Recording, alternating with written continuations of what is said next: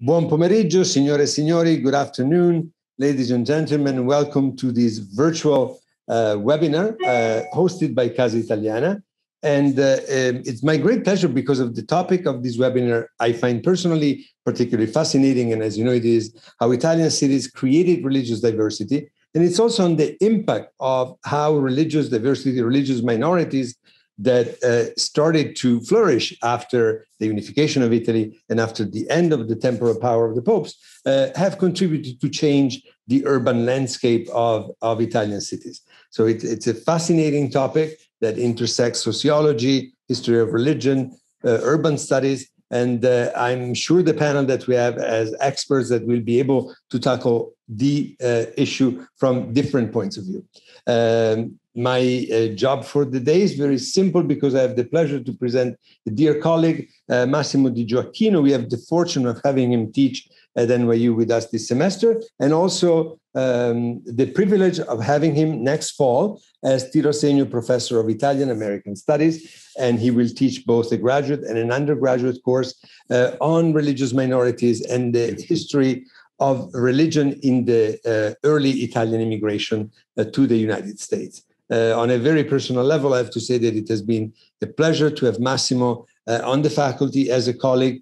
He allows me to go back to my early studies that were indeed related to history of the church and church-state relationships in Italy. So whenever I have a chance to talk to him, we would never end speaking because we have a lot of interest in common. And to me, again, it's a way to refreshen those memories and to continue and to see the development of scholarship in this field in recent times. Massimo received his PhD from Scuola Normale Superiore of Pisa and the University of Notre Dame in 2018. As I told you, he's teaching with us right now. His studies concentrate on the migration of peoples and ideas between Italy and the United States in the late modern period, with a special emphasis on religion, but not exclusively. He has a transnational approach that combines religious studies, migration studies, social history, and his research in archive, especially in some archives of the Vatican that have been closed or at least not available until now, is really groundbreaking. And we're all waiting for the publication of his book about a year from today, in the spring of 2023, The Ruin of the Souls, Italian Immigrants and the Italian Religious Question in the United States, 1876-1921. We're looking forward to read it. And we know that because of his research, it's going to be telling us a lot of things that are basically unknown until now, and that are definitely of the utmost interest for anybody who has any interest in one of the fields that I've just mentioned. He has a great panel. He put together a great panel of scholars, and we are looking forward to listen to him and his colleagues. Massimo. Thank you so much, Stefano. Hello, everyone. Good morning to those of you joining us very early from the West Coast, especially from California. Good morning, New York and the NYU community, and good evening to those connected from Italy. Buonasera a tutti i colleghi e gli amici italiani. I'm delighted to welcome all of you to this panel discussion today, organized with the support, passion, and dedication of so many colleagues of Casa Italiana and the Department of Italian Studies at NYU. So let me thank the Director of Casa Italiana, Stefano Albertini, Julie Canziani, the Chair of Italian Studies Department, Alison Cornish, Julian Sachs, and Mariachiara Giorda, who today speaks as a panelist, but has also been involved in the organization of the event. Today's event will last approximately 1 hour and a half and will be divided into two parts. First, our panelists will share their remarks, and then we will have an open discussion with the public. In order to have at least 30 minutes of discussion, each panelist has agreed to limit their speech to 50 minutes. You can pose your question to the panelists or share your remarks in the chat at any time. And so you'll find a question and answer device on your Zoom app. Or you can decide to participate later with your camera and microphone on. Finally, I remind you that this event is being recorded and will be published on the YouTube channel of Casa Italiana very soon. Before introducing the topic of our discussion, I want to introduce the three panelists who kindly accepted NYU's invitation. And I will do that following the order of their speeches. Mariachiara Giorda received her PhD from the École pratique des hautes études of the Sorbonne University in Paris in 2007 and is currently Associate Professor of History of Religions at the University of Roma III. Her research interests include the history of religions, geography of religions, religion and urban spaces, shared religious spaces, history of monasticism, and religious diversity. Among her recent publications, I'd like to mention Geography of Encounters, The Making and Unmaking of Spaces, published by Pelgrave in 2021, Territories, Spaces, and Religious Places in Metamorfosi Quaderni di Architettura, October 2020, and Geografia delle Religioni, published in the Manuale delle Scienze della Religione, published by Morcelliani in 2019. Agnew is Distinguished Professor of Geography at UCLA. He has been president of the American Association of Geographers and received several awards, among them the Guggenheim Fellowship, the Chancellor's Awards for Distinguished Scholarship of the Syracuse University, UCLA Awards in Distinguished Teaching, and the Choice Outstanding Title Book Award. His work focuses on political and urban geography, particularly in relation to Italy. He regularly teaches courses on cities of Europe and the Mediterranean world. In 1995, he published Rome in the World City series of the publisher Wiley, and he has also published Plays and Politics in Modern Italy, Chicago University Press, and the Geopolitics of the Catholic Church in the journal Geopolitics, 2012. He has written several papers on the struggle between the papacy and the new Italian state over changes in the landscape of the city of Rome from 1820 to 1950.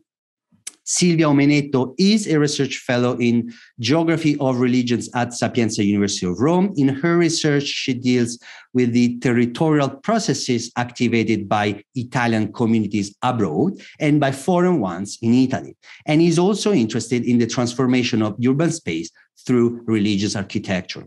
Among her most recent publications, Geographic Information System as a Tool in Geography of Religion in Historia Religionum 2019, seppur informali, l'invisibilità urbana dei gruppi religiosi in Archivio di Studi Urbani e Regionali 2021.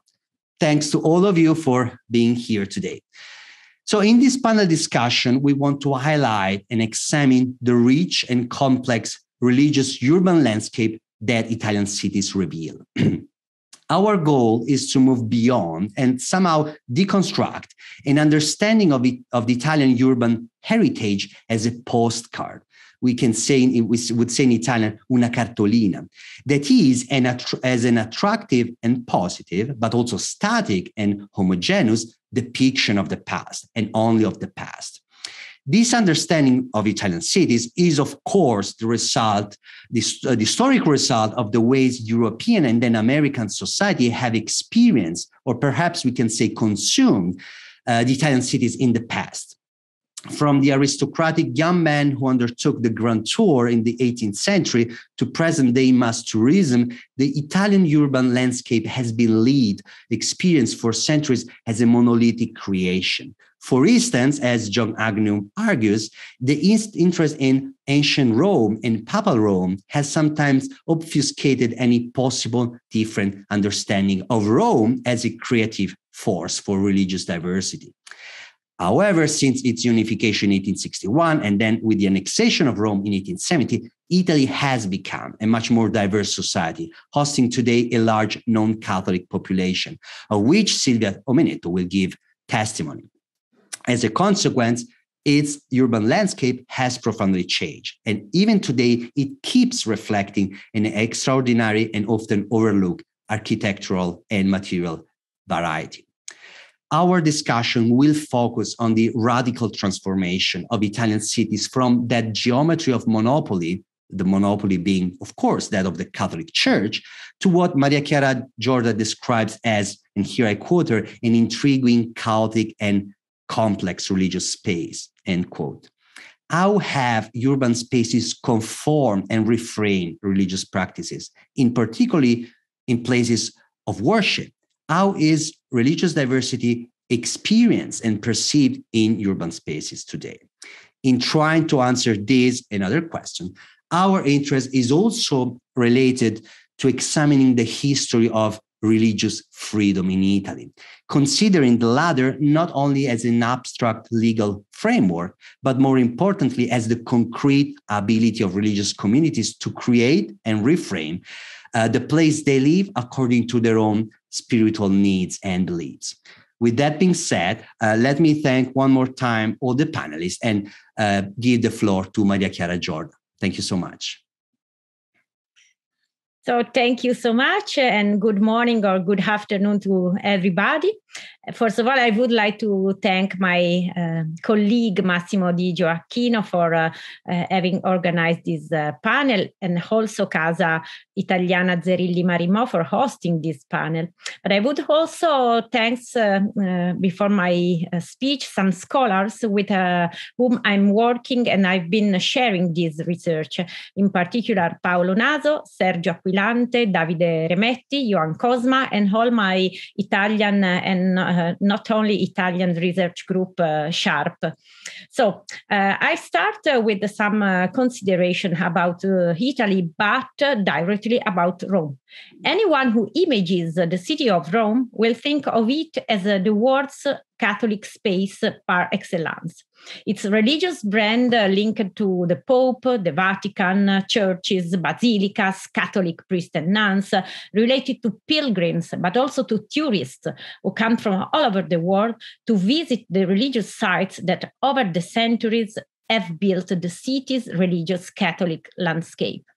However, a super religious diversity is today evident in more peripheral neighborhoods, where mosques, Orthodox churches, Buddhist temple, Hinduist, Baha'i, Sikh centers rise. But I leave to Silvia Omenetto in her speech a reflection on this.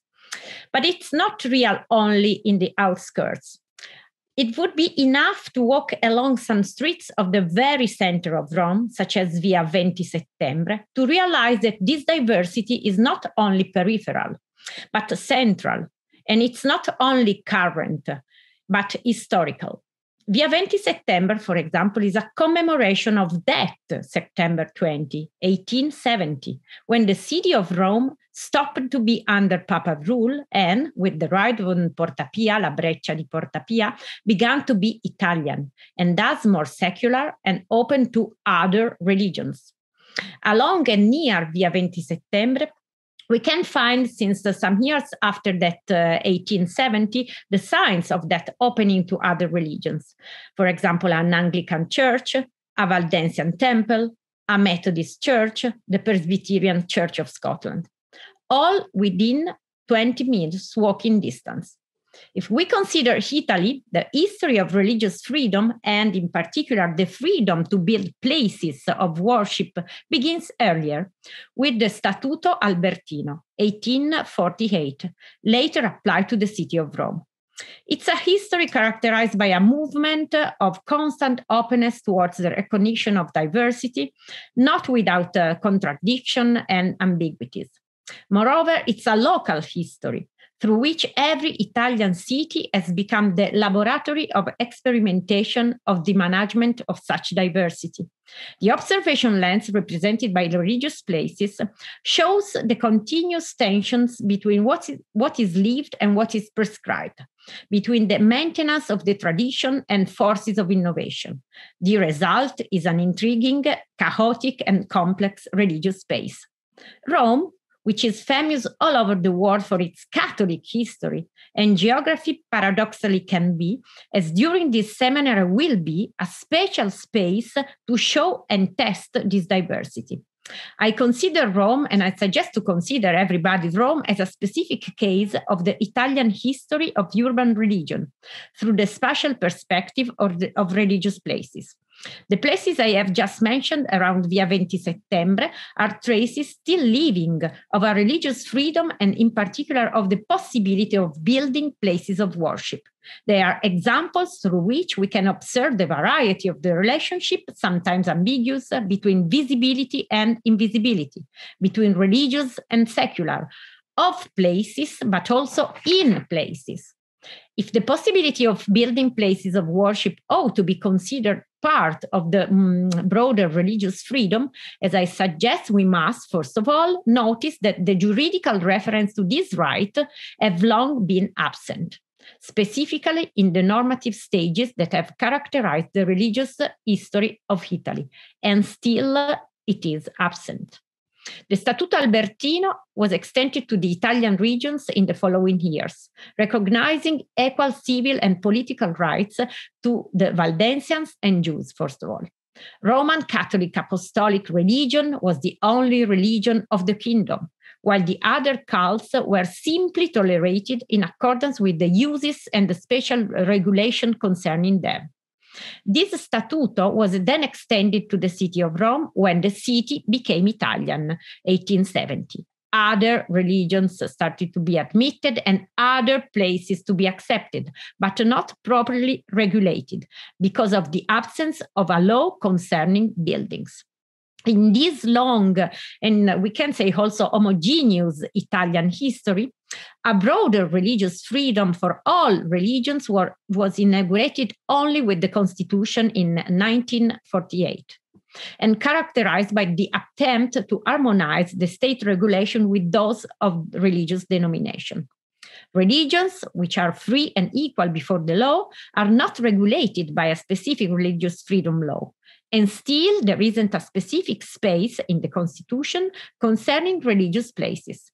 Only in the text of single agreements intese based on Article 8 of the Constitution, and I would like to stress that only 13 religions until now have signed it, we can find a way for regulating and disciplinating this issue.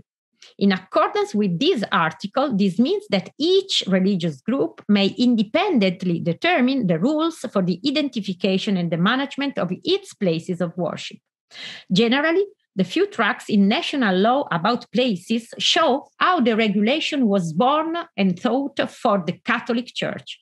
And although thinkable for other religions, it has been interpreted in a very questionable way. Regions are the holders of the legislative power in the field of government of the territory, and the municipalities, the cities, are the protagonists of the local planning, its application and its management. So today, a plethora of religious places of different nature than Catholic churches are scattered throughout the urban spaces, frequented by millions of people, being built, occupying existing secular buildings, or sharing the same place with other religious groups. Believers gather in places that are not fully recognized from our legal system, being juridically considered cultural places or places for social activities, but they are places of worship. Such chaos and legislative contradictions have also produced this effect that we call of camouflage. They prefer to remain invisible or not to appear. They prefer not to claim their right for recognition in order to not to attract the public attention. They prefer to be hidden to survive. The centrality of the urban space and the peculiarity of each urban space has driven scholars to observe cities rather than nation states when studying diversity, its management, and its governance. The gap between local and national started to manifest itself in the second half of the 19th century, during the long process of unification of Italy. Since then, we can observe the traces of urban religion based on places, in the interstices of the history, the geography, the urban planning legislation of each individual city. Among the various cities, Torino, the first capital of Italy, was the first one which had experienced the effects of the granting of civil and religious rights. and it was evident, visible with the huge construction of a synagogue, the only synagogue of Turin, made by 3 synagogues, and a Valdensian temple in the second half of the 19th century.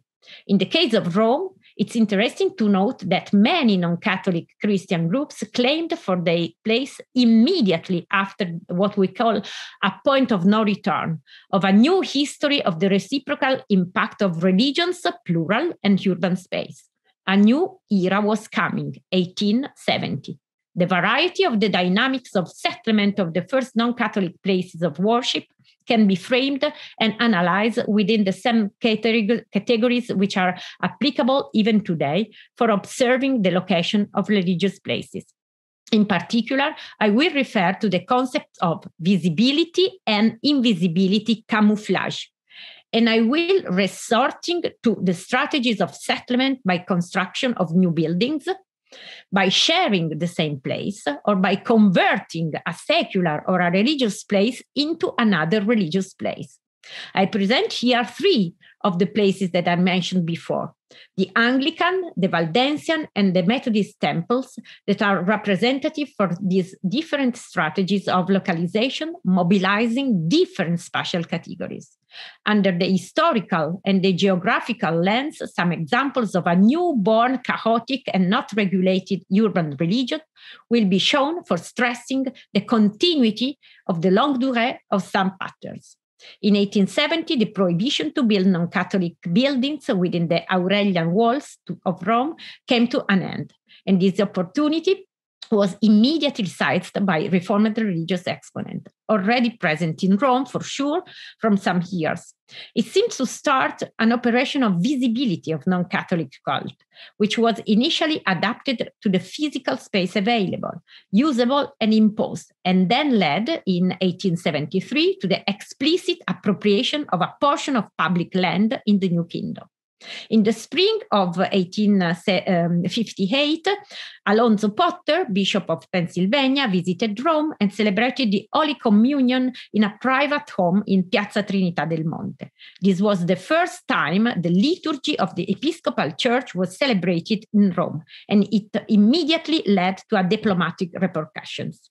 A few months later, Reverend Landon arrived from the United States and held Mass in the presence of other American citizens, with whom he decided to establish a permanent Episcopal church called Grace Church. And it was organized in 1859. But Mr. Landon returned to the United States in 1861, and so the Grace Church became dormant. In the next years, different bishops went to Rome to revive the parish, but the opposition from the papal authority and the Catholic institution made life difficult, very difficult for this church. Only after 1870, funds were raised for the building of a real church in Rome, in Via Nazionale, and the name Grace Church was changed in St. Paul within wall. And the name recalled the St. Paul outside the wall, the big and magnificent, still existent Catholic Church. The ground was broken in 1872, and the church was consecrated in 1876. It was the first example of visibility of a non-Catholic cult in the heart of the center of Catholicism, built from scratch and conceived in opposition to the dominant model. The magnificent church was and is recognizable to all people walking around. It was a sort of counter-altar to the church of the same name, St. Paul outside the walls. It was the first material trace of the extension of religious freedom to other religions, in this case, Christian. It marked the beginning of a new never-ending story of religious places wanted from people. Unlike this Anglican temple, camouflaged in the fabric and the urban architecture is the Valdensian temple of Via 4 Novembre. Completed in 1884, the work of the architect Benedetto Pandolfi is presented on the outside in neo-Romanesque style and inside in an eclectic presence of neo-Renaissance, neoclassical, and neo-Romanesque style. It was built in an empty space with the aim of establishing a material signpost of the Christian church, one of the first to be tolerated. Unlike the Church of St. Paul, it was an hidden place whose recognizability was, and it's not today obvious, but it's entrusted to prior knowledge. You can't notice if you don't know it. Walking around, it's difficult to distinguish it from a secular building, as others in the same area are. Finally, the Episcopal Methodist Church is an example of shared religious place in diachronic sense, not very visible because it's in between the secular and the religious, both spatially, the buildings that surround it, and architecturally.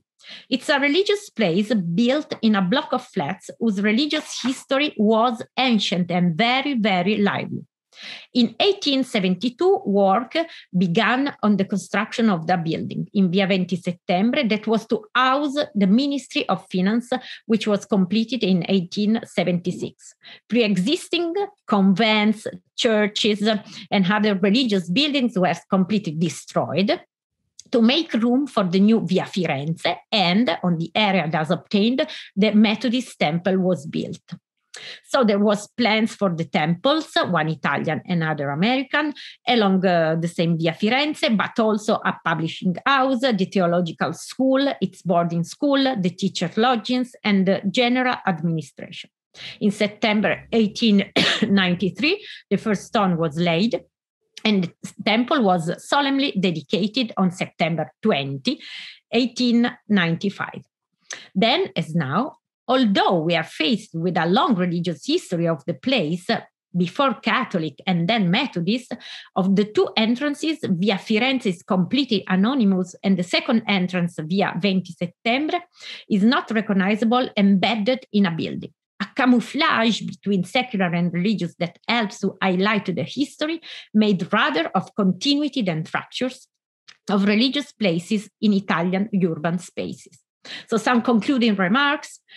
The three churches inaugurated in the aftermath of Breccia di Porta Pia show, first of all, how immediately after the granting of freedom of religion, the first need was the construction of places belonging to different religions and denominations. And this construction shaped the urban space of Rome, shaped the center of the urban space of Rome. As in Rome, this process could also be reconstructed in other Italian cities. Among similarities and differences, they make each urban religious history as a peculiar one. Secondly, the construction took place without a precise legal framework in place and was little discussed by the municipal authorities, who, then as now, have never structured a planning that takes into account the buildings of other religions. And finally, the spatial, but also the architectural perspective suggests the use of some categories applicable to the past as well to the present. There were in fact visible places, but also invisible and camouflaged by facade that are not recognizable and in a perspective of sharing. So we can find the dynamics of sharing the same place and of replacement of the same place in the same place. I finish here, and I thanks for the attention, and I hope that everybody can come in Rome for visiting these places with these 20 minutes, very, very easy walking in order to see or not to see this religious urban space. Thank you, Massimo. Thank you, Mariachiara. Before giving the floor to John, I would like to remind the public that the public is you can start posing questions and sharing remarks in the Q&A device you have on the in your Zoom app. And so as our panelists share the remarks, you can start ask, and we are going to address your questions immediately after. Just a few words on what I believe are some very important points that Mariachiara Giorda highlights. We cannot make a history of the religious presence of a Catholic confessions And we cannot make a history of religious diversity and religious freedom in Italy just focusing on the presence, the visibility, and the recognition of that presence. In studying those topics, we have to confront the presence with the absence. So we should make also a history of the absence of certain confessions and some places. And not only studying the visibility, but the invisibility of those places, which was one of Mariachiara, in my view, one of Mariachiara's most interesting points. And not only the history of the recognition, but also of the lack of the recognition. So absence, invisibility, and lack of recognition should also part of our examination. We cannot just study what we see, what is recognized, and what is there. And so I'm just going to stop here because our discussion will come later. And so it's my pleasure to give the floor to Giorda and Agnew. Okay, thank you, Massimo, for the introduction earlier in particular. So, as we all know, Rome is the seat of the Roman Catholic Church. So it's unsurprising that this association makes the city seem something less than a paragon of religious pluralism. In a popular view, papal Rome vies with ancient Rome as the fundamental cliché to decode the city's landscape. Yet contemporary Rome is largely the product of the past 150 years of growth and expansion. The struggle between the Catholic Church and the Italian state, particularly between 1871 and 1943, produced an impasse and an opening rather than reconciliation between the church and state in the making over of the city. After an anecdote concerning St. Andrew's Church of Scotland in Rome, one of the churches that Mariachiara referred to, which is located on Via 20 Settembre, I revisit two articles of mine from 1998 and 2010 that illustrate the roots of the impasse in the city's resistance to a singular narrative about its past and present. If the huge Vittoriano monument to the Kingdom of Italy came to challenge the papal skyline by the 1920s, subsequent efforts under fascism to make over spaces, recalling the city as the seat of a great empire, as in the Piazza Augusto Imperatore, and gestures towards accommodation with the church, as in the Via della Conciliazione, these signal the inherent difficulty of imposing a singular religious story onto the fabric of the city. In challenging the temporal authority of the church, even as it attempted accommodation after the Concordat of 1929, the Italian state necessarily had to recognize that the city's future could not be monopolized by only one church, if Italy were to be more than a front for the church or revert to being merely a geographical expression. In 1984, this position was finally formalized in the revision of the Concordat. Turning first to my anecdote, the Church of Scotland in Rome. Before unification, there were multiple Italies in which the role of the Catholic Church was different. Thus, Tuscany long had a greater public tolerance for other sects of Christianity than did the Papal States under the authority of the popes. A Protestant church indigenous to northwestern Italy, the Waldensians, was also tolerated, if less publicly, in various places in the north. An interesting case study of the movement towards religious pluralism in the beating heart of the Catholic Church, the city of Rome, is the story of St. Andrew's Church of Scotland, located today on Via 20 Settembre in the center of the city. I attended this church one Easter Sunday a few years ago and was surprised by the size and obvious mixed ethnicity and national background of the congregation. I was expecting a few ancient Scots exiled to Rome. The minister was Scottish, but many of those officiating in various capacities were Korean and African. It doesn't look like much of a church from outside. It's very much an example of the camouflage church that Mariachiara was referring to. It's wedged between two larger apartment buildings, and at first sight looks like the entrance to the flanking buildings. It was not built to call attention to itself, but once inside, it recapitulates the simplicity and warmth of a typical Scottish parish church. This building was opened in 1885. Permission was granted specifically on condition that it did not look like a church. So even the Piemontesi running the new capital were under no illusions about how open they could be about Protestant churches in the city of Rome. The congregation had begun as early as the 1860s with informal meetings among Scottish and American Presbyterians. From 1871 until 1885, the church was located in a building near the Porta Flaminia. Its history, therefore, is of progressive formalization of its status from underground to fully recognized church. It's exemplary, I think, of the slow motion pluralization of the religious landscape in Rome.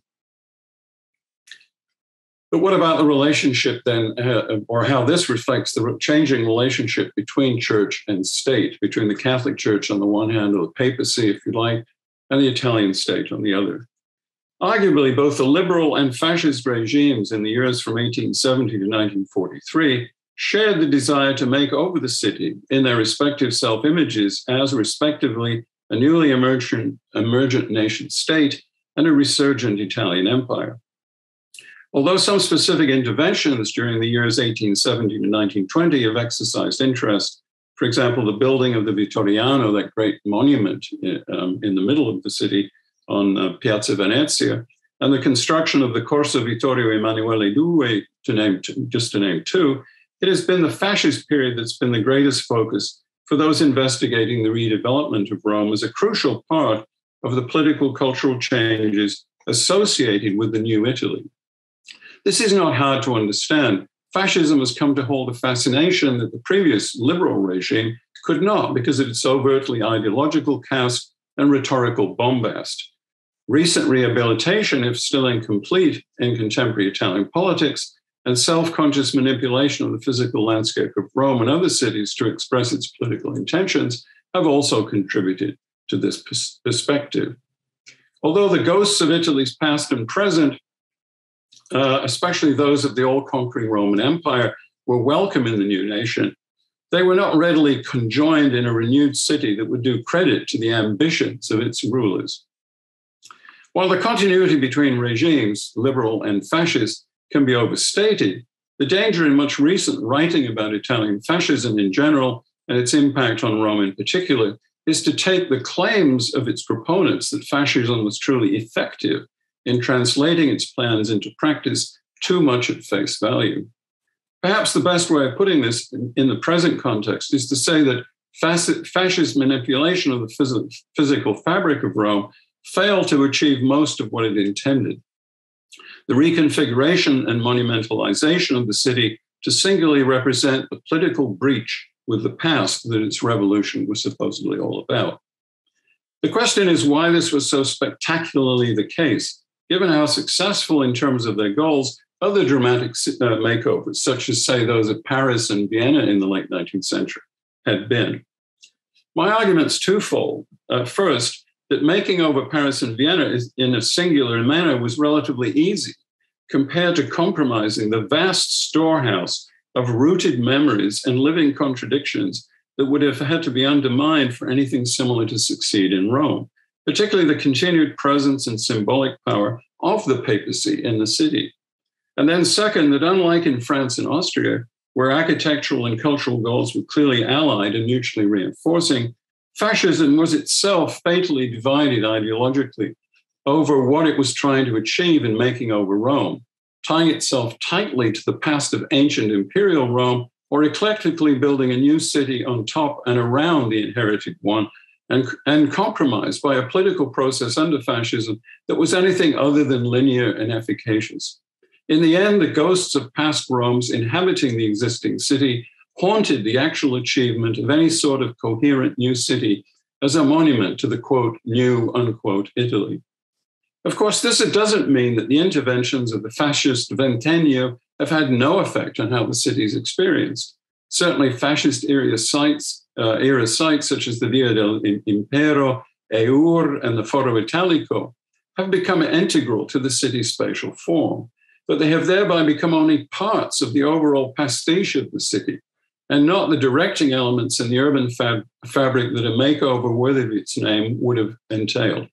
The richness of Rome's past and the ambivalence of the regime about its objectives over the course of its rule prevented the successful translation of massive rhetorical ambition into commensurate concrete transformation of the city as a whole. Now, I would focus, just to give some examples of this, to two specific efforts that have long been associated with particular aspects of fascist plans for Rome: the construction of the Via della Conciliazione through the Rione Borgo between St. Peter's and the River Tiber, and the clearance of a new space around the ruined mausoleum of the Emperor Augustus, the Piazza of the Emperor Augustus, just to the north of the previous intervention, but on the opposite side of the River Tiber. If the first can be seen as an attempt at not only reconciling, but somehow capturing the Vatican for the makeover of the city, the second is usually considered as a major example of the cult of Romanità, celebrating the ancient Roman past as a key to making the current Italy, closely associated with what turned out to be the later years of fascism. I've chosen these two precisely for these specific features that they exhibit, rather than, say, for their persisting association with fascism. Indeed, numerous Romans of my acquaintance seem completely unaware of the precise architectural genealogies of these two sites. The first effort, Via della Conciliazione, was constructed in the years between 1936 and 1950. So, like some other fascist projects like the EUR complex on the southwest side of the city, it was only finished years after the regime had long gone. The message of Via della Conciliazione, as a result, was lost. The second effort, the clearance around the mausoleum of Augustus to create the Piazza del Augusto Imperatore and the reconstructed Ara Pacis, the ancient altar of peace, originally located in Rome to the southwest of the current exhibit, on the same site, was also a product of fascism during its later so-called imperial phase. By the time he'd become synonymous with fascism in the mid-1930s, Mussolini undoubtedly represented himself as the new Augustus for an Italy transforming itself into an empire. Claiming the mantle of Augustus through singling out and celebrating his tomb from the medieval maze in which it was buried became one of the main features of a presumed reinstatement of ancient Roman values, at least as construed by Mussolini, in the new Rome. Fortuitously, 1937 was the presumed 2000th anniversary of Augustus's birth. As a combination of archaeological dig and reconstruction of a neighborhood with new buildings and an exhibition, the piazza was from the start a mixed use, and its message in the end has proved as mixed. The city itself was a large part of the problem for both of these two projects. So many different Romes were in play: classical Rome, medieval Rome, Renaissance Rome, Baroque Rome, 18th century Rome, pre-unification papal Rome, and post-unification Rome. Each of these was built on top of and often out of previous ones. Without a clean start by total demolition, the city's very complexity of historical reference worked against any kind of comprehensive or coherent rework. To conclude then with Rome as it is in relation to the topic of today. Rome today, of course, sprawls way beyond the limits of the city as it was in 1950, but it has inherited the resistance to a singular layout and structure that undermined the efforts of the fascist regime to make over the city in the 1930s.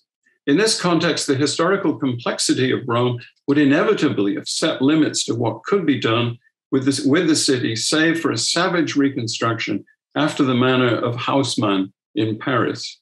From this perspective, we should perhaps be grateful to fascism. That remaking would also have involved abandoning, rather than trying to expropriate selectively, elements from the Roman past. The impasse between the papacy and the Italian state in its various iterations was what laid the groundwork for the flourishing and normalization of other religious traditions within the confines of the landscape of the city of Rome. Each of these, church and state, failing to co-opt the other, opened the door to the sort of normalization of other denominations, sects, and religions, signaled by the embedding of St. Andrew's Church of Scotland in the very heart of the city, notwithstanding its limited ecclesiastical profile in the street facade. Thank you. Thank you so much, Agnew. Of course, as you mentioned, we cannot. So, in trying to understand how Italian cities should be decoded, and in analyzing the presence, visibility, and recognition of non-Catholic denominations, there is a larger a larger relation dynamic. We would say sometimes conflict. And that is the relation, the conflict between church and state. And so definitely in highlighting the efforts of the Italian liberal state and then of fascism to reread, to manipulate the city, we cannot fail to recognize that the presence of non-Catholic denominations were somehow part of this dialogue between church and state. Of course, the state, the liberal state, and later the fascist state, and even later after World War II of Republican Italy, when dealing with religious diversity, with religious freedom, with the presence of religious denomination, had first of all to confront themselves with the Catholic present, the Catholic power, and the Catholic past. And I think that John, in this you opened another level of our discussion today. I see some of you have started posing and questions in the Q&A, and I continue inviting you to do so, as this will make our discussion later in 15, 20 minutes, hopefully even richer. And with that being said, I give the floor to Silvia Omenetto. Thank you again, John, and thank you, Silvia, for sharing your remarks with us today. Thank you for the invitation, and good evening from Rome. In my speech, I will take in consideration the contemporary urban space of Rome, which has recently been described by scholars Valeria Fabretti and Pietro Vereni as religious global, thanks to the plurality of faith that has changing its urban morphology. Rome can no longer be considered only the cradle of Christianity, but a privileged laboratory for the study of Italian religious diversity. It concentrates, indeed, in its urban space, important national dynamics. Migration phenomena has certainly changed the cultural composition of Italian society by accelerating a process of religious differentiation, which, as the speaker who preceded me pointed out, originates from previous historical processes. Together with the central presence of Jews, Waldensian, Lutheran, Orthodox, and Evangelicals, new confessional groups took root in two different moments of the 20th century. The first was in the mid-70s, when the Pentecostal, the Mormons, and the first Hindu and Baptist groups was consolidated.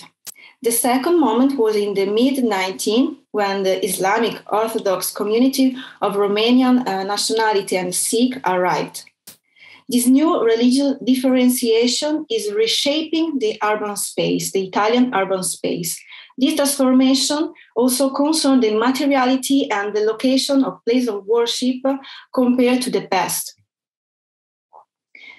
The absence of a real national law of religious freedom and restrictive regional planning legislation, together with the different economic resources available to each religious organization, have had a significant impact on a non-inclusive planning of religious places in a local scale. In this framework, I will present the geography of three religious communities selected on the basis of their institutional relationship with the Italian state. The Church of the Jesus Christ of the Latter-day Saints, which has stipulated an intesa, an agreement, in 2012. The Romanian Orthodox Diocese of Italy, which has been recognized as a cult body, Culti Ammessi, in 2011. And the last and third case study, C Community, which has not yet embarked on these institutional processes. The aim is to show how the different relationship between the Italian state and the religious confession have built over time a geography of chaos and a urban scale, a geography characterized by variegated and sometimes unrecognizable religious architectures. As Mariachiara Giorda pointed out, in Italy there is no a specific law on religious freedom. This is a set of articles, or constitutional article and law. The Italian constitution affirmed the equality of all religions under the Article 8, the freedom to worship individually or collectively under the Article 19, and the protection from any form of legislative restriction, tax burden, and legal capacity under the Article 20. At the same time, the relation between the Italian state and religious confession are regulated by four main levels of recognition that build a pyramid system of right and duty. At the apex of this pyramid is the Catholic Church, protected in a privileged way by the Concordat. At the second level, there are the religions that have stipulated into agreement called Intesa with the Italian state. Today, there are 12 religious denominations with Intesa.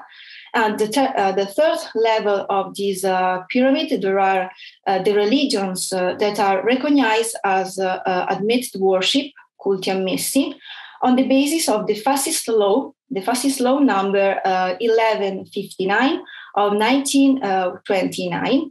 And today, there are 37 religions that are recognized as admitted worship.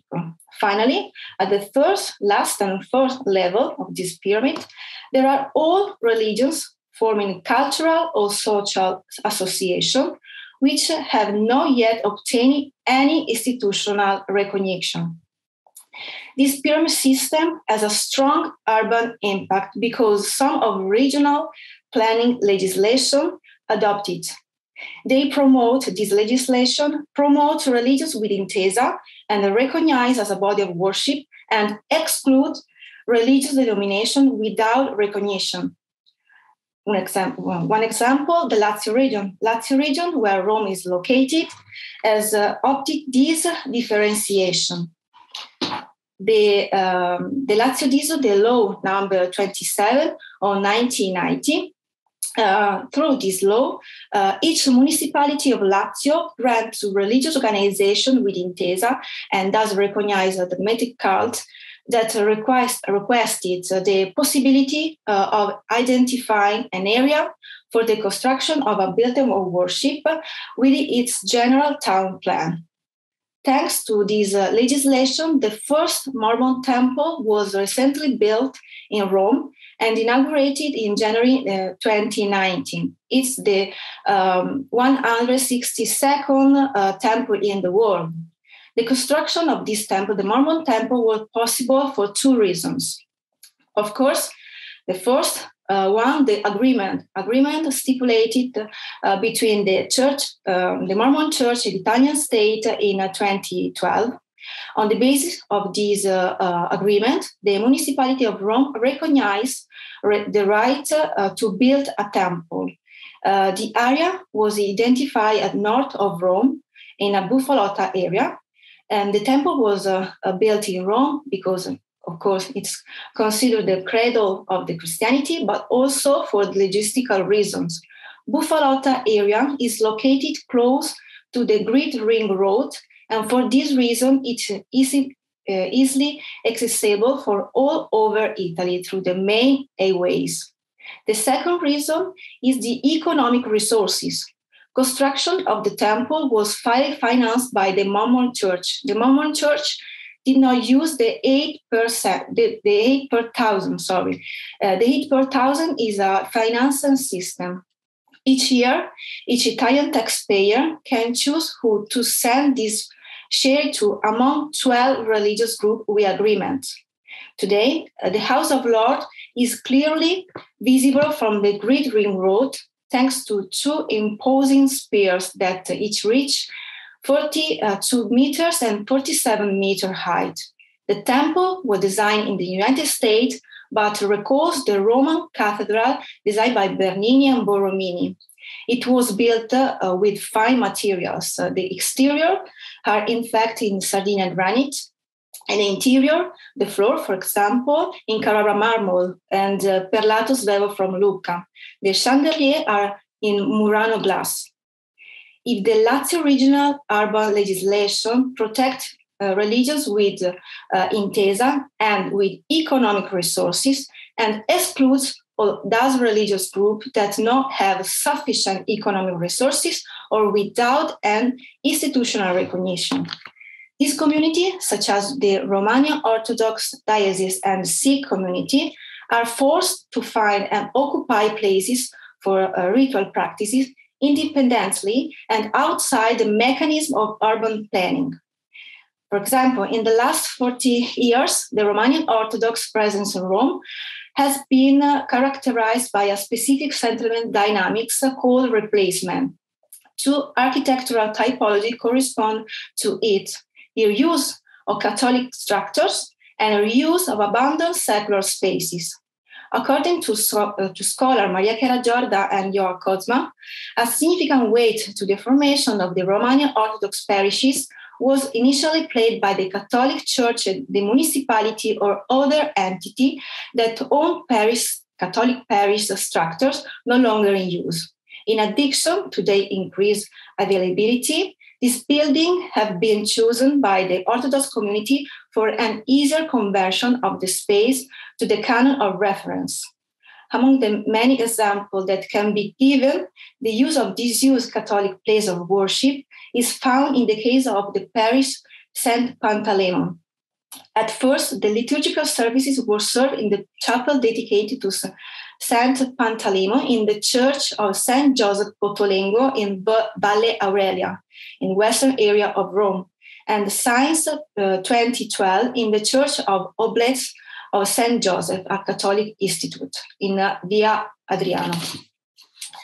The conversion of Catholic architecture prevailed until 2011, the year of the recognition as a Divinity worship by the Romanian Orthodox Diocese in Italy. The recognition has allowed parishes to register with the revenue agency and obtain their own tax code with which to rent, purchase, renovate, and attend places of worship. Although the Romanian Orthodox Church has obtained a recognition and can make use of the law number 27, the regional law of Lazio, it does not have sufficient economic resources to build a new place of worship. Gradually, the use and transformation of secular building of public or private ownership has made its way. The headquarters, for example, the headquarters of the Romanian Orthodox Diocese in Italy is located in the Via Ardeatina, and is also the monastery of the Dormition of the Mother of God, is part of this logic of the reuse into the built heritage. Previously, in fact, this monastery, this headquarters, was a villa, was a private residence of a Roman family. A third example that I want to briefly present is that of the Sikhs. The Sikh temples in Rome are three and are located along the Great Ring Road that surrounding the capital, the Rome.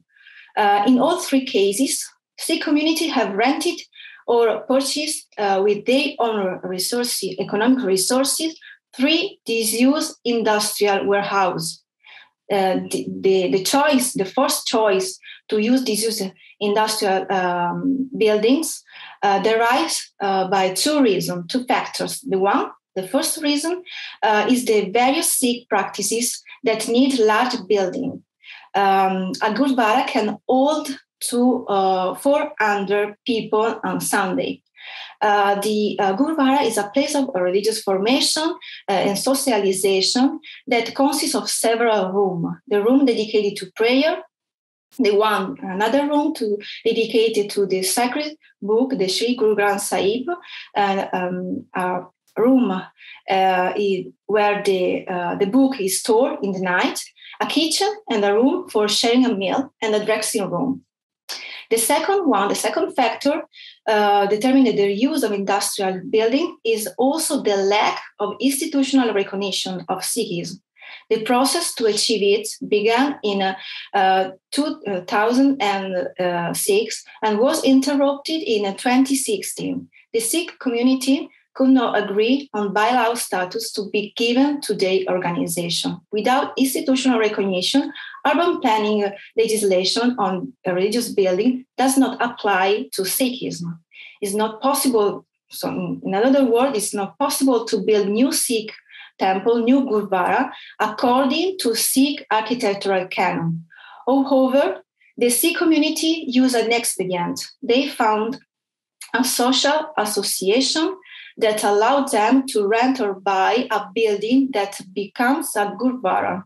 This expedient is based only on the economic resources of the Sikh community, which often fail to renovate the building according to reference architectural canons.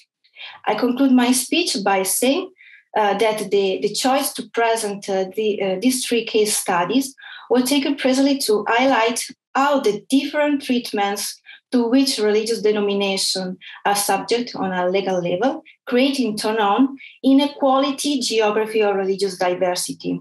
Some religious denominations, in fact, live the contradiction of the Italian constitution, which recognizes and protects the right to gather for worship in a public way, but does not ensure dignified place. The result is a landscape composed of religious places distributed and level. An imbalanced polarization between the Christian, Catholic majority and the various historical and ethnic religious group. A network of buildings characterized by hybrid identity that produce problem of camouflage and invisibility. A geography of chaos, a double geography, because in one hand, we can see by majestic and recognizable architecture guaranteed to confession with intesa and with considerable economic power, and the other hand by hybrid architecture in which religious and secular merge, which is significant effect in invisibility of this place of worship and their community. And thanks for your attention.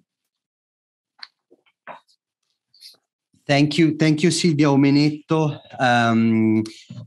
And I took note, Silvia, as you were speaking, and I think that this image of the pyramid with the different legal recognition of religious liberty, this image perfectly works. So, for those of us connected from the US, especially for our American public, the difference should be shocking and should be very clear. While the US Constitution and especially the First Amendment recognizes religious liberty as a universal principle and as a universal right, and so it's not the result of a political process. Religious freedom is by default a right of all the American people because of its history, because of its politics, and so much more. In Italy, religious freedom has been the product of a political process. So it has been, and especially the recognition of religious diversity, the recognition of the religious freedom of other denominations has been the result, as you perfectly highlighted, Silvia, of the different intesa, of the different agreements between the state and the single non-Catholic denomination.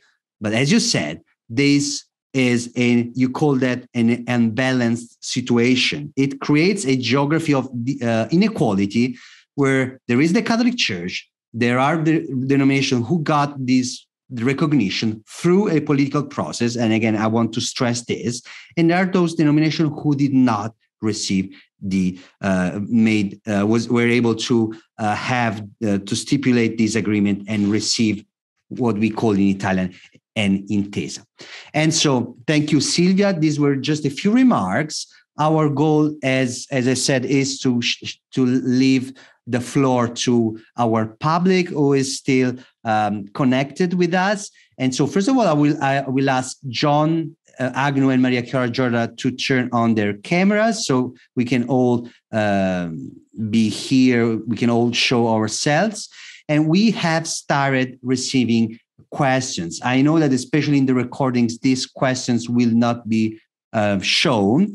And so I just acknowledge that Marlene Poor has been asking about what we call in Italian the 8 per 1000, the 8 for 1,000. That is the compulsory contribution that every single Italian taxpayer is requested to give, either to religious confession or to the state. And so she was asking about this, and her question is how the system works, and are people happy with this method? I think Mariachiara wants to say something about this.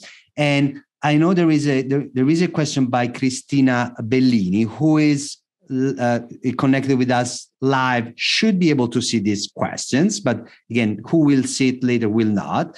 And Cristina Bellini's question is, how do you think, what do you think about the debate on the construction of mosques in Italian cities? I think Cristina Bellini, if I'm not wrong, will be able to ask her question by herself. So I would be glad if she can turn on her microphone and camera and ask our panelists that question herself. But before and while our staff makes this possible, Mariachiara or Silvia or John, do you want to say anything about the way religious denominations are funded through the 8 for 1,000 system? If I can add something to my written answer to Marlene Poor, I would like to say that this is a subspecie of discrimination in the discrimination. I mean, we say that only 13 religions have signed this agreement, the Intesa, with the Italian state. And it offers not only a difference, but a divide and a very, very different position and form of recognition related to rights and religious rights. So, inside the points concerned in the text of the Intesa of this agreement, one is 8 per 1000, the economic part of this complex issue. And so I would like to say that if one religion has this agreement, can collect money from the believers that can choose to put a part of their tax in the system and towards this religion, this community. If they don't have, they can't collect money. So to show you an example, Orthodox churches and Islam haven't got any agreement, and so they can't collect money. And so there is a question of economic imbalance. We show it with Alberto Vanolo talking about an unequal competition between religions. So unequal competition. And I would like also to add and to remember everybody that the only church which has the Intesa agreement, but they choose not to have the possibility of 8 per 1000 is the Mormon church. And so there is an imbalance and an equal competition between who has and who doesn't have the agreement, the Intesa. And yes, there is a debate, and yes, people are discussing, and yes, there is sometime a new wave of debate about this topic. And I guess to many American people, the whole process will sound very, very strange. First of all, why should the taxpayer be forced to make a compulsory donation, either to do a selected list of religious confessions, but even either to the state. And so the 8 per 1,000, I said 8 4,000, but I know in English, the reference is 8 per 1,000. The 8 per 1,000 speaks of the whole political process behind Italian religious liberty, Italian religious diversity. And so in the US, there is notably a strong culture of voluntary donations to social civic causes and to religious denominations. So the whole state-controlled, state-framed system will sound very strange. If I don't know if Silvia or John want to add anything on this point, we will have other questions. I think, John, you want to. Well, just one thing, just to be clear, that this is a product of the change made during the Craxi government in the early 1980s. And so it was an attempt at trying to move beyond the old concordat between the Catholic Church and the Italian state, which had been in place since 1929, which privileged the Catholic Church financially. So, I mean, the Catholic Church has been receiving quite a lot of contributions from the Italian state over the years. And the idea of this was to try and level the playing field, so to speak, was to make it then possible for these recognized religions, as Mariachiara points out, who signed up with the state to get their share, so to speak, And they also introduced this kind of hour in schools at the same time, so that not all the kids went off to the local parish, but the non-Catholic kids could have their own hour. This didn't always work very well. When I speak from experience, when my kids were in school in Florence, and I mean, there weren't enough of them to go off to a Presbyterian. So they did art or something like that, rather than going off with the priest to the local church. But the idea, these things were designed in the early 1980s to get away from the kind of very much the shadow of the Catholic Church over the Italian state. And I think that's really worth emphasizing. Thank you, John. I think that our colleague from MOU Florence, Cristina Bellini, should be able to pose her question herself. Cristina, can you hear me? Hi. Thank you, and buonasera a te. Buonasera. Buonasera. It was just a brief question about mosque construction in historical centers, like Florence, for example, where there's been a 10-year-long debate about the mosque construction, and also kind of on the type of design of the mosque that had to, in some way, mimic Florentine architecture, Renaissance architecture, and able to fit, in order to fit into the center of Florence. And a very long debate, and still no mosque. So I was just wondering what the panelists thought about this. Mariachiara, Silvia, or John, any remarks on this? Yeah, I break the ice because it's a quick question, but a huge, not answer, but a huge issue. Because there are different levels, I think, concerning the debate around the proposal and the construction of mosque, in particular in the center of the city. And I think that there is one first question: what is a mosque in Italy? I mean, which type of mosque is considered to be realized? Because it's the case of transforming, converting, changing a building, changing the facade of the building, or just the interior of the building, or build a new building ex novo in order to have a new space. The second level is about a top-down or bottom-up approach to this possibility. I mean, are Muslim people in search for, they really need a mosque in the center of the city, or it's most symbolical or a political sign in order to say, okay, there is a new religion, a religion other than Catholic, which is not only in the outskirts, in the peripheral area of one city, but in the center. And then I think that there is a anthropological level, and I mean people will use the mosque, or it will be just a symbol, just a representation, just a signpost.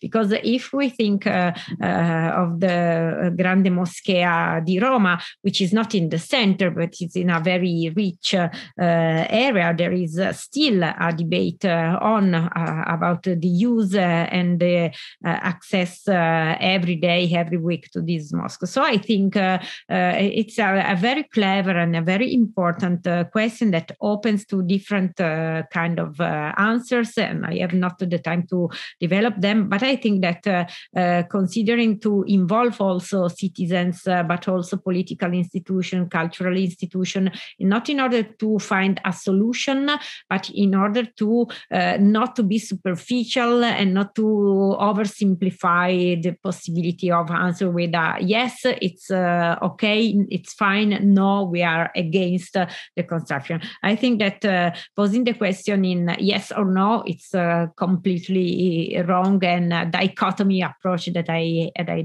don't like. So sorry for not the answer, but for open other question. But I think that it's the path.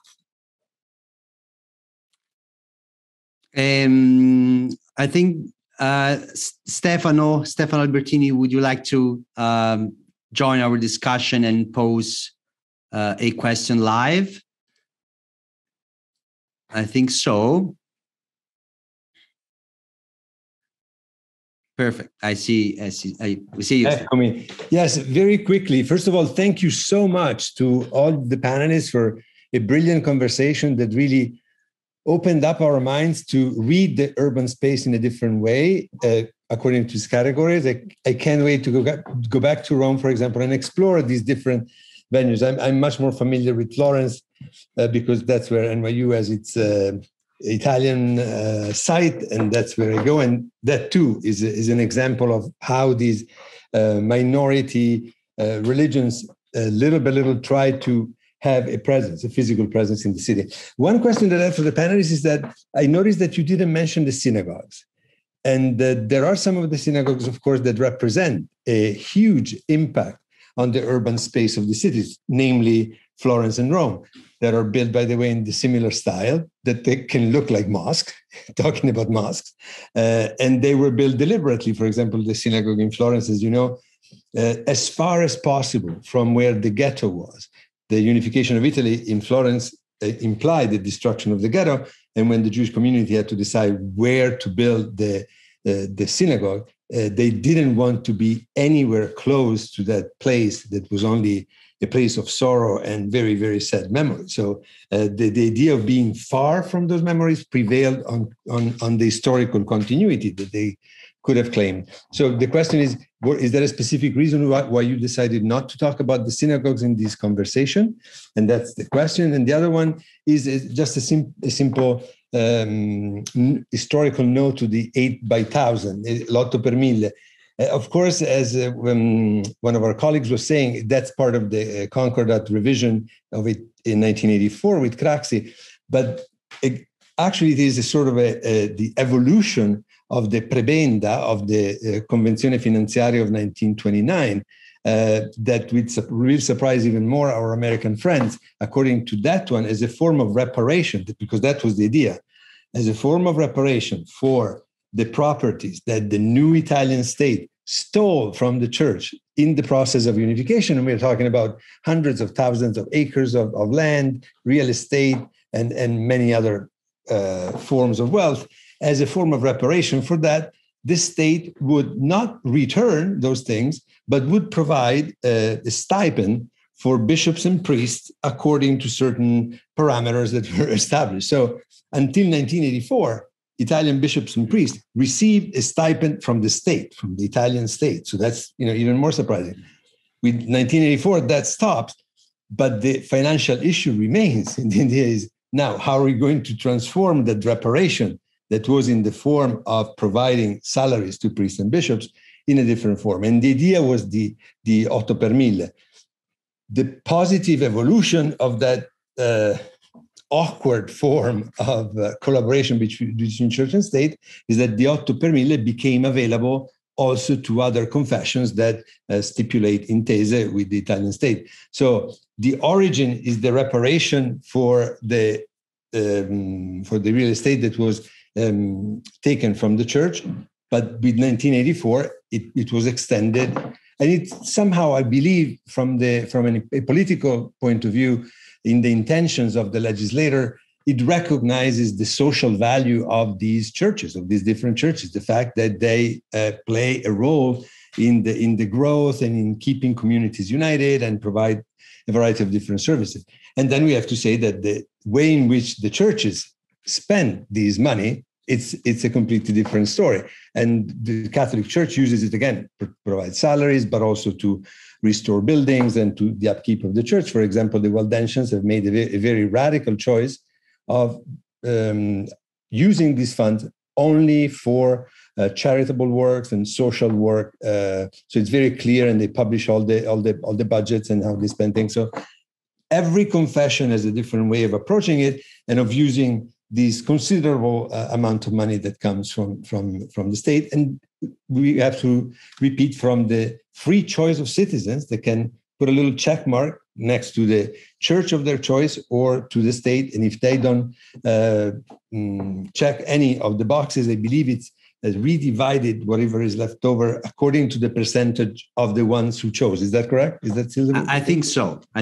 Yes. Just it was a little historical note to where that comes from. Yeah, good. And if I can add 1 second, it was also the possibility of receive the 8 per 1000. It was also an impact factor in a booster factor of the agreements, because all the agreements were signed after this revision of the Concordat. So maybe I was thinking if this economic aspect have played some role in the stipulation of the agreement. So I think that is a very important factor, and even today is not under attack, but sometimes under debate, and very interesting also to study how different churches make different choices about the use and the collecting, but also the reusing and the distribution of this money. So many social, cultural projects are financed today by different 8 per 1000. And about synagogue, I must say that for sure, I just mentioned that Jews and Waldensians were the first one to receive the civil and the religious, and that was hit. I can add to Florence and Rome Turin synagogue because it was built immediately after the Statuto Albertino, and as someone know, the Mole Antonelliana, the symbol of the city, was supposed to be the synagogue, but this is another history. For many reasons, it became the current synagogue, which is completely Muslim because it's Oriental style, and all my students think that it's a mosque and not a synagogue. So the history is the same. But the reason for which I kept silence about synagogue is because I was focused on the first Christian non-Catholic, and for sure it will be the second step of the next our next appointment. If you will invite me again, I will have a ready speech about the first synagogue in Turin and in Rome, comparing also the architecture and the process of discussion. Now, it's not a joke, but I think that step by step in 15 minutes, I prefer to concentrate on a Catholic and Christian panorama, and then I will move, but I just started my research on synagogue. Yes, and I think that also consider yourself invited. Massimo, put together something for next semester. And I think the question that Cristina Bellini asked is fundamental and should be included in this second stage, because it seems almost like Muslims have the status of the least favorite religious minority in Italy, being under scrutiny and under special surveillance for all the reasons we know, and especially because of the racist propaganda of some political parties, especially the Northern League, or the League as they're called now. They're no longer Northern. So it's the things that happen in the North, and I'm from there, so I know that area very well. So where leaders of the League would bring pigs to urinate on sites that have been identified as possible sites of construction for the mosque, brings the religious intolerance in Italy to brand new levels in the contemporary times. Of course, we're not talking about the Middle Ages. So I think we should consider that. And the interesting thing, if we want to build on paradoxes, is that the synagogues built after the unification of Italy looking like mosques, and the mosques that are not built in any form because obviously of the political ostracism of some of the political forces present in Italy today. That's going to make for an interesting conversation, because it's not going to be only about architecture. And Cristina rightly mentioned the debate about what style should the mosque have. Who are we to tell them what style they should build their mosque in? I mean, it's like, for the Jews, it was a very deliberate choice. It was the Jewish communities that opted for the sort of stile moresco. No? It was something that was the same. Yeah. differentiate them from churches. Of course, the nightmare was that, are we going to build a synagogue that is going to look like a basilica? No, we're going to make something completely different. What is the model that we can look at? And it was the mosque. I mean, let alone that then they put organs inside the mosque, the synagogues. That is sort of unheard of and not against all rules. But yes, we should have another puntata because just not for re-answering to Cristina, but the problem is also confusion, continuous confusion between formal, informal, and legal, illegal. And so it's not true that if mosques, for example, are non-formal, informal, and invisible, they are illegal. But in media and in political communication, and Silvia knows this debate very well, better than me, very often the informality is exchanged with or called illegality, and so they become a victim of a social stigma, very, very dangerous. Yeah. And we have to remember, for our American friends who are not aware of it, that there is a very large, beautiful, luxurious mosque in Rome, just outside of the city. So that was financed by a variety of different actors. We're not going to get into that now, but it is one of the most beautiful mosques in the world, from what I hear.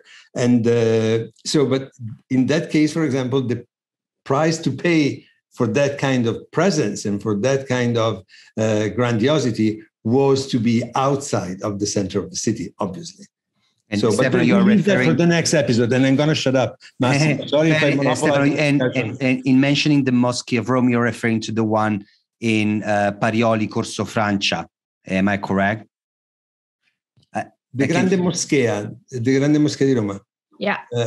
Is that one? Yeah, it's not in the center, but it's in Parioli. It's in Parioli, the most exclusive residential neighborhood of Rome. But Stefano, so again, Mariachiara has again. So the issue of including Jewish communities in this argumentation and this examination is open. I would say the much of the religious diversity that we experience and we see today in Italy comes from immigration, which Silvia has also somehow highlighted. And so, of course, in studying today, Italy has not experienced in the last 50 years the religious immigration of other denominations and confessions like Orthodox, Muslims, and Sikhs. And so I would say it is Jewish presence should definitely be considered and included,